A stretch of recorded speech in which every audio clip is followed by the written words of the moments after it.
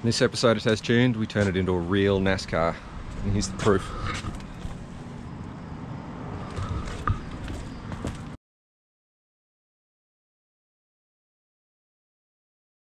Okay guys, welcome back. Sorry I've been slack. I've actually been away for about 10 nights. I did a big tour of New South Wales. Those of you who follow me on Instagram might have seen some of the stories and stuff. I just did it because we're kind of stuck in the state at the minute. Just did a big lap because I got a couple of weeks off work.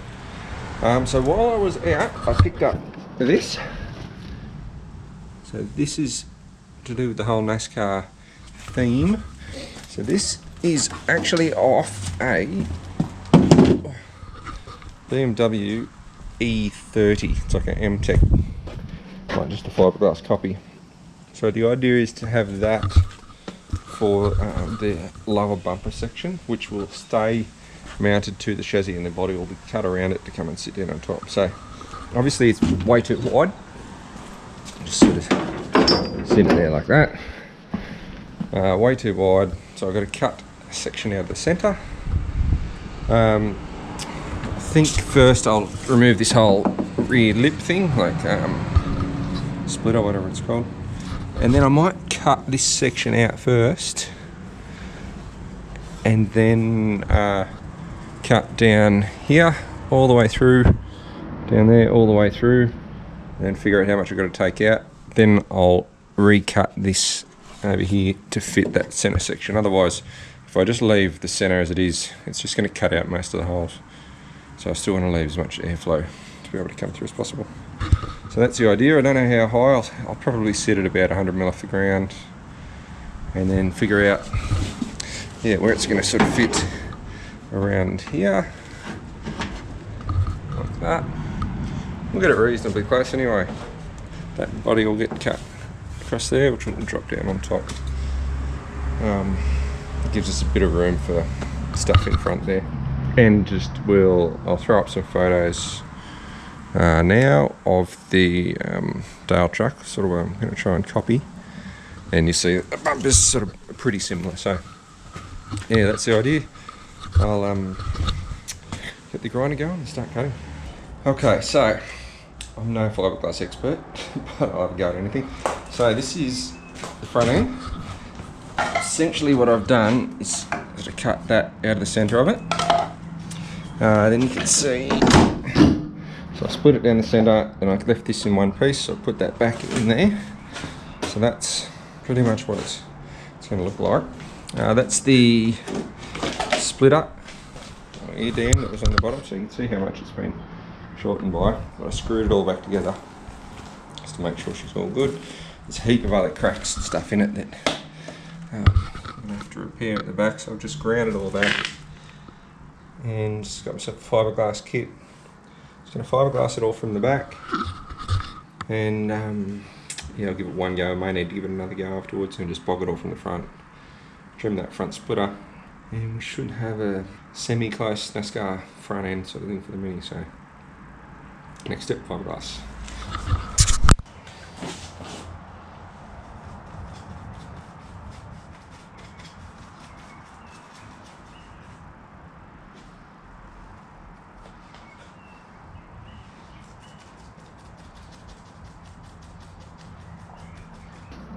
Alright, so that was a messy job, but there we go.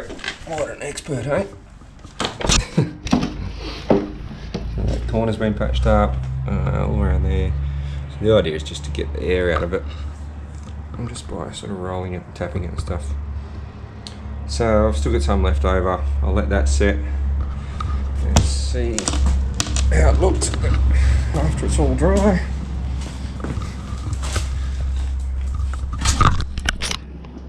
There we go. New BMW E30 M-Tech front end to suit a Mini. Alright, so as you can tell, I just threw a quick bit of black on the bumper. I did that because I just had to get a few photos. Street Machine's going to do a few photos and a little article on it, on the build process. So yeah, next step's to mount this front end. So I've just cut this bar here, which will sort of sit over there. That's going to get screwed down to that splitter.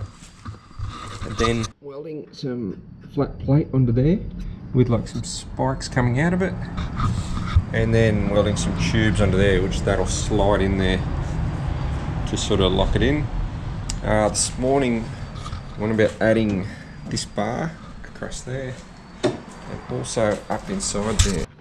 So yeah, that bar, big support bar that goes right through there. And I just trimmed all these back a bit, so I'm going to put some little diagonals in here just to triangulate that a little bit. Yeah, I just want to get this bumper mounted.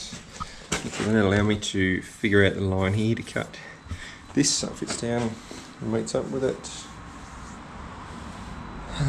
Yeah, just really want to get the body sorted so that way I can take the body off, sort of finish the body work on it, just a little bit of bog and stuff, and then get that wrapped while I finish off the rest of everything, which is lots to do, as you can see. So I made a little mount for the rear of the transmission there, remounted all these actuators out much wider this time, changed all that. I've made my little cover here for the rear, just put a slight bow in it to aid with sort of water coming off it. I'm going to cut some perspex for the rear there, do a fixed centre panel, and then some little supports, little steel strap supports that go there, just to tie everything together a bit as well. I'll end up probably doing a steel support down the centre there, sort of Nascar style. So yeah, we're starting getting there. Put the wastegates on, so you can see there, just tack that into the little J-pipe thing. And on this side, to get it sort of semi-symmetrical, I had to just tack it into the exhaust housing there. So I'll pull that all apart, take that exhaust housing off the cartridge, and then heat it up in the oven and weld it. But bad news is, it's weld up. I scored this bottle. Oh, it sort of fell off the back of the truck a while ago, so I haven't been paying any rental or anything. But look at this now. It's about half PSI pressure in it, so it's now come to the time where I'm going to have to go and buy my own bottle. Not as big as that one, but I think it's another $500 or something initially just to get that bottle. Wish I knew a way to do it on the Dodge, but currently don't. So yeah, next steps to sort of screw this into here and weld a couple of little bits of tube on there.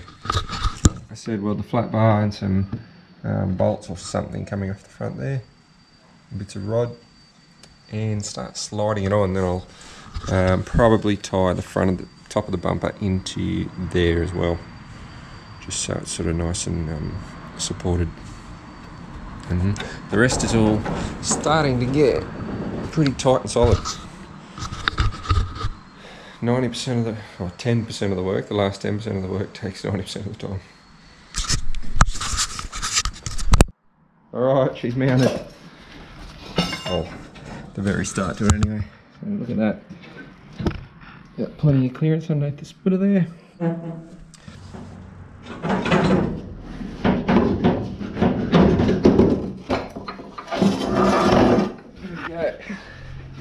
So that's just tacked on there. I've got that little one there and that little one there. And then I've got these bits here like this. I need to just weld a little bit off here to brace it to stop it sort of rocking side to side. And then just drill these and sort of just file and tape them a little bit just so it slides on there easily. But yeah, that slides on there. It's looking good, it's on at the right height. The chassis rails just sit on there. You can see there it's just actually been touching a little bit. So I might just have to grind, just there's a little lip there, just have to grind that off. But yeah, once I fully weld that, that's it's looking good. Alright, so sometimes you got to make just steps that are unnecessary but kind of feel like big ones that help you feel like you're making progress. So just went and got some aluminium sheet. So I've got some 1.6mm that I'm going to use for the rear like ute cover, and then the tailgate, and some 2mm I'm going to use for like firewall, floor, that sort of thing. So yeah, the 2mm sheet will be going in here, and I'm going to run some like 20x20 or something all in between there and sort of just frame it out a little bit to make it solid. So that'll get cut the gunk there, and then I've got some sheet that'll go over the top of that, and I've just tacked this bar in here, and I'm just in the process of welding up these 3 bars over there, which will go 1, 2, 3, and then I'll sheet some aluminium down over the back. So just to see, I'll put those cuts just in there, just to sort of match the curve of that tailgate there. So I'm not going to make it opening or anything because this whole thing pulls off anyway. But yeah, I'll just get them tacked and then weld them in along here, and then I guess I can start measuring up some sheet and hot rivet it on. So yeah, like I said, I just need to do something. So much work and not a lot seems to be happening, so if I can do that, at least it looks like you're doing something when you achieve something, and then I can get back into the fiddly stuff. So let's go. Alright, so I've just tacked up this back bit. Put that bar across there, and then 3 across there. So I've got to cut a sheet of alloy that'll go up there. And I'm going to cut the top bit. 1200 actually sort of comes to about there, so I'm going to just leave it 1200 wide, and I'm going to actually have it come and overlap here just a little bit at the back, because I've got to fold up a little wing and then brace it back to there. So yeah, that'll be the next step. The front bars sort of sitting there. I've got to figure out a brace to the top of it. I'm not sure what to do there yet. May even just brace it to the radiator there, and then the hoses and that will sort of hold it together. Now I've got to sort out some side skirts for it, just so that that line from that front bar carries on there, and also figure out how it's all going to work with body lifting up and down and stuff. So I may end up getting a bit of metal bent up that comes out like that off the chassis, and then have something like this, so when that comes down it drops and meets together, because sort of got to keep it relatively well sealed off, like sort of a proper car if you got fire or smoke and that sort of stuff. But obviously it's going to be full of smoke anyway, but just want to stop, try and protect myself a little bit. So yeah, unfortunately my plasma torch has shit itself. I haven't got one at the minute, so I'm just going to have to use the little cut-off wheel. So I'll get them cut, get them sort of roughly pop riveted on there, and it might kind of look like a real car again. We'll see.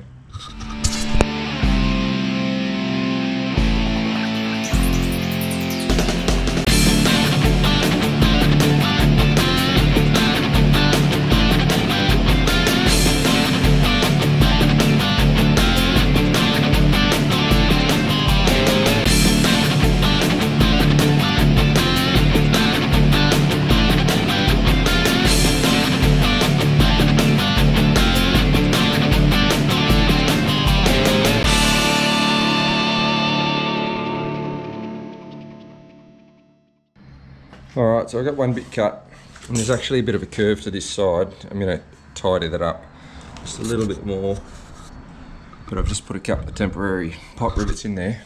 But it's just the easiest way to try and trim this, was to get it in there, get it square, and then mark that side out and cut it while it's on there. That'll sort of take care of the curve and stuff in the end. You can see there, I don't know if you can tell how much of a curve that's got in it, but that should be pretty close. So I'll get this one done first, then I can do the top. Alright, here's poor man's pan brake. So just sat this on here, left that lip on there. I've just got a nice big thick 12mm of steel, 12mm, sorry. It's close enough that I reckon I can unbolt it now and just see how it goes.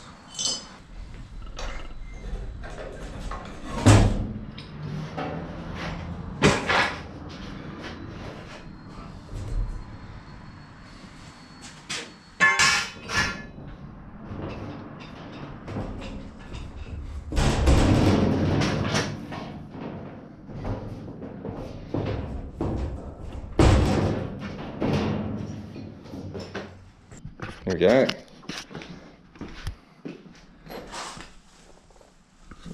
You see that?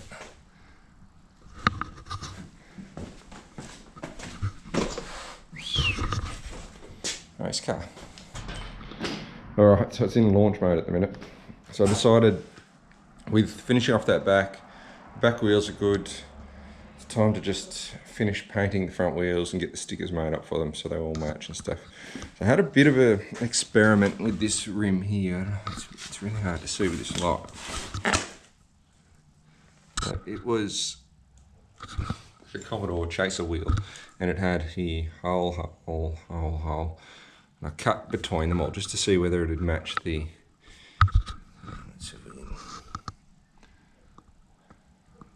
Just to see whether it would match the rear wheels better, and it kind of does, but it still, at the end of the day, it still looks like a cut up Chaser rim. So I'm just going to stick with the standard Chaser rims for now. I can always cut them later, maybe. So I've just been scotch brighting and sanding these two, and I'm just going to rattle can them with some gloss black, and then I'll probably do some clear over the top. And this is my little trick for painting rims. It's just a bit of stiff cardboard cut to sort of the right shape like that, and just hold it like that and just do a bit at a time. Saves going down and taking the tyres off and stuff. So yep, let's get that done. Okay, those are some shiny wheels. Let's go up and see Ricky Wriggle Signs. I've got 2 fucking Australians racing me in India, do you, mate? One's an ex-race car, come first place last year. Fucking bullshit!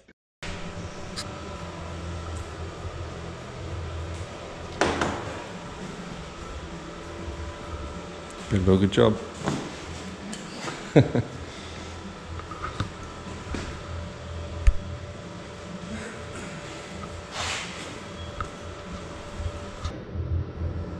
Fuck me dead. Just want to get the concentration. Look how Ryan's here fucking doing that in the background going, This is a professional operation, mate. cut to, apprentices fucking burping.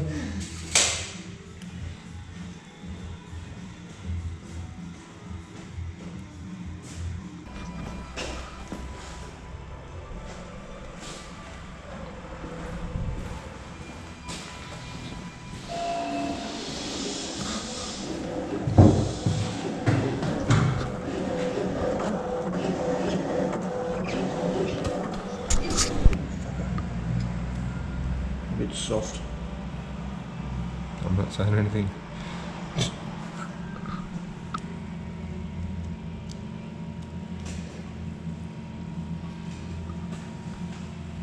That'll do. Looks like a legit one. Ooh, scratch a bit. Fuck, mate, it's a show car. Fuck, sorry.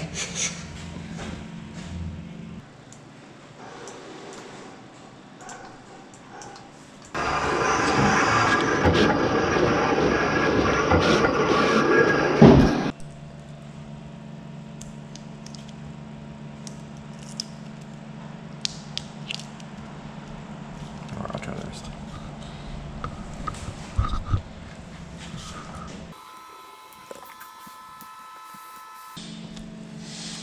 Oh. I bet it took about the same time, didn't I?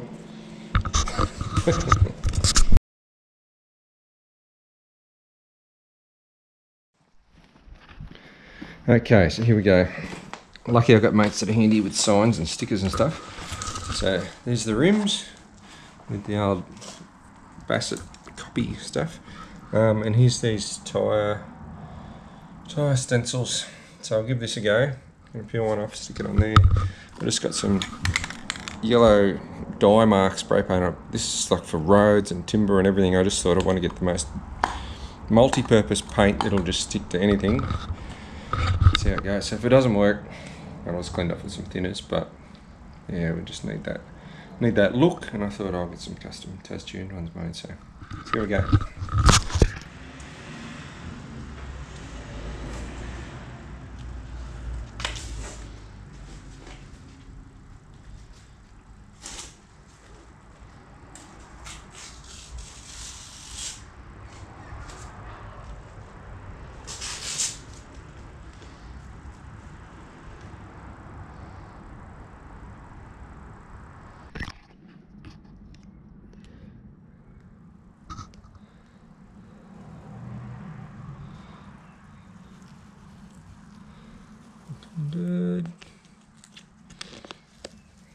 to be a little bit of bleed out on the rough bits, but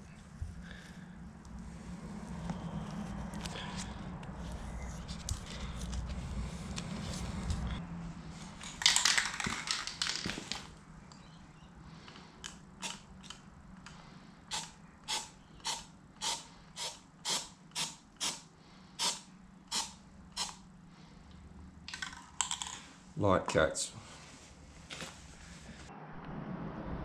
Okay, so do I be really patient, wait for it to dry? Unlikely. Let's see what happens when I pull this off.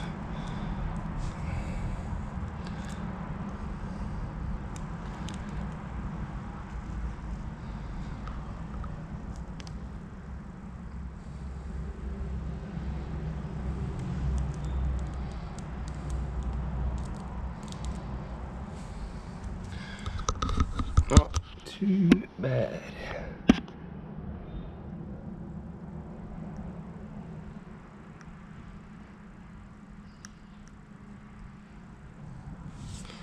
Shit.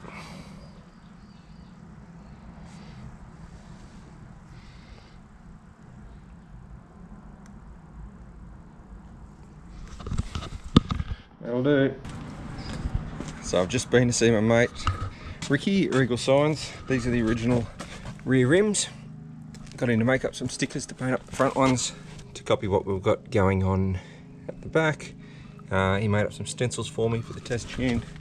May need to get some bigger ones for the rear, so I just painted that with some yellow.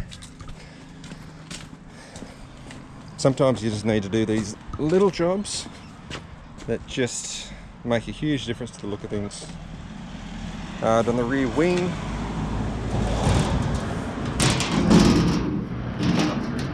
It's all mocked up, tailgate. So yeah, it's looking cool. It's starting to look like a real thing now. So I'm stoked.